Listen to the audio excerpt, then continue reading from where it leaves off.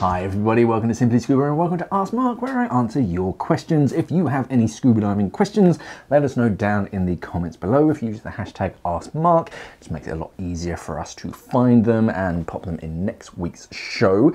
In today's show, we're talking about ice diving, Tech 40, twin sets, full face masks and snorkels, as well as a few other bits and bobs. So yeah, let's jump into the first question. The first question comes from Lidewij, and they ask Mark, hey Mark, do you have any tips for getting into ice diving apart from doing the actual course? I do have a dry suit and the Aqualung Core Supreme regulator set. Yeah, I mean, there are certain expeditions that you can join on, but they're usually quite long, so you really have to take like a month off or something to sort of go out and do that. Otherwise, yeah, it's just kind of finding people that do it. There's usually dive centres, normally quite northern, who sort of, they're a bit more specialised in it. There are certain groups that you can get in contact with and just sort of gently sort of get into it with some really experienced divers. The course itself is probably going to be the most valuable sort of starting point because, yeah, there's a lot of new and very different skills when you're diving in overhead environments. So definitely do that first. Dry suit, yeah, dry suit. Spare hoods as well, a nice decent hood. Wet gloves are surprisingly good. I was diving up in the Arctic Circle and I had a pair of dry gloves, but they were separate dry gloves. It's basically a dry glove but with a cuff seal, and they were okay, but one of them leaked, and yeah, I can't remember which hand. One of my hands just went numb after the dive. So then I switched to my 7mm gloves. Were they mitts? I feel like they were mitts. They were those kind of like three-fingered claw kind of mitts. And they were wonderful. Much easier to put on because you didn't have to worry about the latex seal and that kind of stuff. Now I have integrated dry gloves, but yeah, those 7mm mitts, they were very, very good. The Aqualung Core Supreme regulator set, so that is cold water certified. You can take that below 10 degrees Celsius. It's not really what they're specifically designed to do. They'll do it, but I'd be very careful with them. And what I probably do is I'll probably take it to my local dive centre or the place that's sort of doing your ice diving cert, and sort of well beforehand give them the regulators so they can tweak them. Sometimes you can just make it just a little bit stiffer so they're less likely to free flow. And when you're actually at the dive site, don't press that purge button on the surface, just kind of have it in your mouth, maybe press the purge button, but be ready to sort of shut the cylinder off because they can free flow quite readily. But Core Supreme, yeah, they are cold water certified, but there are other better, more cold water regulators out there. It's one of those things where it'll do the job, just be careful with it, just so that it doesn't sort of free flow. But otherwise, yeah, find a decent dive centre somewhere up north, somewhere that does a fair amount of ice diving, and yeah, sort of get friendly with them and just go diving basically. As I said, yeah, there are some expeditions. Was it waterproof? They used to do sort of a few every year. But yeah, so have a look around, have a look online, talk to some sort of scuba diving messaging boards and that, and yeah, find a group of divers that do ice diving, and then they can teach you a few extra sort of tips and things, and sort of get into their groove, and yeah, it can be quite good fun. Question 2 comes from Yves, and they ask, would you use a Perigrine for a Tech 40 dives? Is the 3-gas nitrox a real limitation compared to the 5-gas of the Perdix? So the shearwater Perigrine versus the Perdix at Tech 40. So the Perigrine's a nitrox dive computer. For Tech 40, you should be okay because that gives you a decent control. I don't know if it goes below 21%, but for Tech 40 it shouldn't be too much of an issue. 3-gas versus 5-gas, I wouldn't worry too much at that kind of level, but if you're thinking about progressing, it's kind of worth going to the Perdix, because otherwise you're gonna buy the Perigrine, which will do like all recreational diving, and it can probably take you down to Tech 40 without too much issue. It's got the same algorithm, all that kind of stuff. But then progressing deeper, if tech really is the direction that you're going, then chances are that you might need that trimix sort of feature in it, which is what the Perdix is going for. So I'd look more at the gas mixes that you can input into the computers, as opposed to the number of gas mixes that you can put into it. With different gas mixes, if you're traveling with 3 gases, that's great. But if you're traveling with 5 separate gas mixes all on a single dive is quite a lot, quite advanced. So I wouldn't worry too much about the number of different gases that you're bringing, especially at a sort of Tech 40 level. So the answer is yes, the Perigrine can do it. However, if you're going to progress down the technical diving route, then the Perdix is the way to go. It's going to be the cheaper option in the long run, so you don't buy a Perigrine and then have to upgrade to a Perdix in a couple years' time. So yeah, and look at the gas mixes that you can put into it, because the Perigrine, I don't know the lower. With the Perdix, you can put whatever it is in. It's almost like 1% oxygen all the way up to 100% oxygen, and the same with helium. But with the Perigrine, I don't know the lower limit. I know it can go up to 100% nitrox. That's just kind of a sheer water thing. I'm not sure if it will go down, but yeah, basically it can do Tech 40, the Perigrine. It can take you down there. I don't know if it will take you much deeper.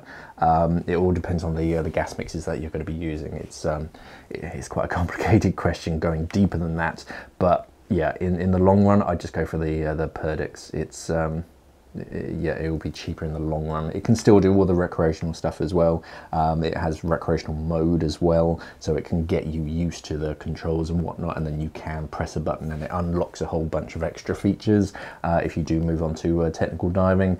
But yeah, the Perigrine will do what you need it to do, but you're kind of coming up to its limitations as far as what gases you can put into it. Keith asks, is the cold water ability of this regulator, this is the Apex MTX RC he's asking about, necessary for diving Silfra fissure? So Silfra is in Iceland. It's a beautiful location, and it's basically between 2 tectonic plates. If you ever see that picture of a diver and he's got like 2 hands up against sort of walls, that's it. You can dive between 2 tectonic plates, and that's quite cool. But yeah, it's in Iceland, so it's pretty chilly. MTX RC, yeah, this is really its wheelhouse and what it was designed for. The MTX range was designed to be, I mean, the original one, the M is like the military, or I presume stands for military, and they wanted something tough that could go in any environment and just brush off the cold or whatever and be beaten and whatnot. So yeah, MTX RC is the 2nd generation of it, the recreational side of things. So yeah, it lost its NEDU certification when it went from the MTX R to the MTX RC, but only because the NEDU basically requires it to not have any adjustability. So on the MTX and the MTX R, you'll notice there's no sort of breathing adjustment on it. With the MTX RC, you do have that breathing adjustability, and that's kind of the only reason why it lost the that sort of NEDU tick.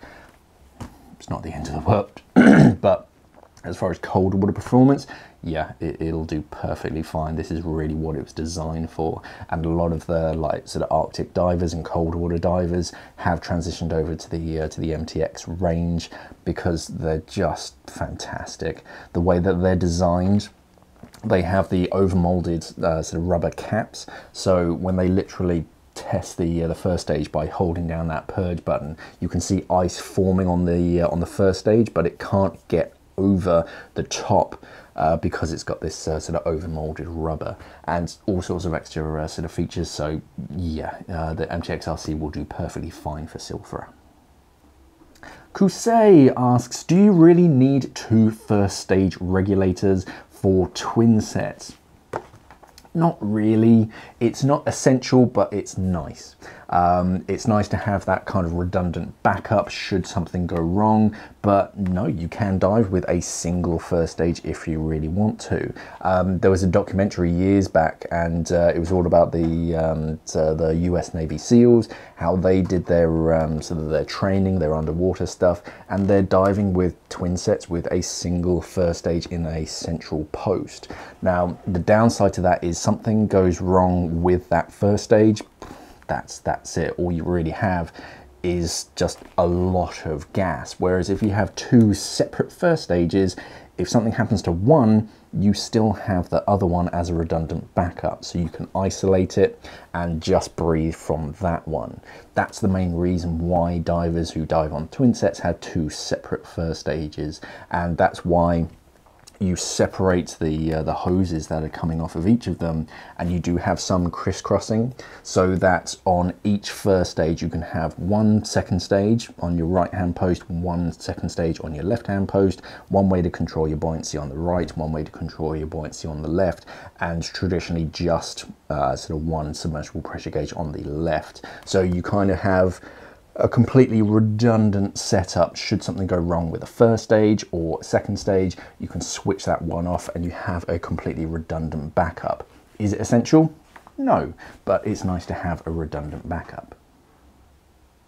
Rhys asks, how do you equalize wearing a full face mask? Yeah, so when you first see full face masks, it seems like a really nice thing, and you can breathe through your nose and your mouth, and it defogs itself, all that kind of stuff. But then when you kind of get down to the nuts and bolts of actually diving and equalizing, you can't get to your nose. So there's a couple of ways around it. The main way that they tend to do it is on the inside, and I'll see if I can find some footage from one of my other videos, is that you basically have two little